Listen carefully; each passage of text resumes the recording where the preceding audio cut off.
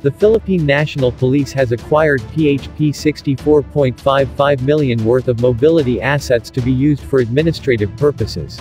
Before we begin, please like, share and subscribe to my channel, thank you.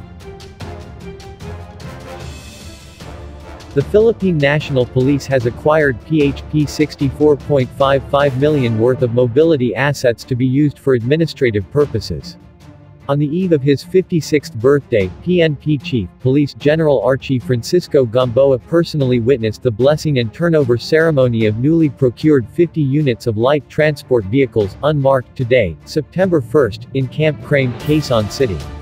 The Director of Comptrollership, Police Major General Marnie Marcos, who is also the current chairman of the NHQ Bids and Awards Committee, presented to the PNP chief the new vehicles amounting to PHP 64,555,000 sourced from the Capability Enhancement Program CEP 2020.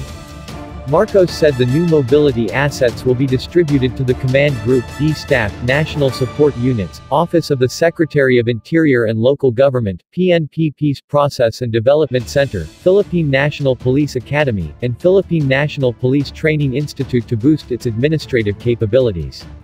Aside from the PNP chief, members of the Command Group, Acting Director for Logistics, PB Gen Angelito Casimiro, and members of the procuring entity were also present during the ceremony. Gamboa said these latest additional assets are part of the continuing effort of the PNP leadership and the national government to further enhance the modernization program of the PNP. PNP PIO. See you in the next video.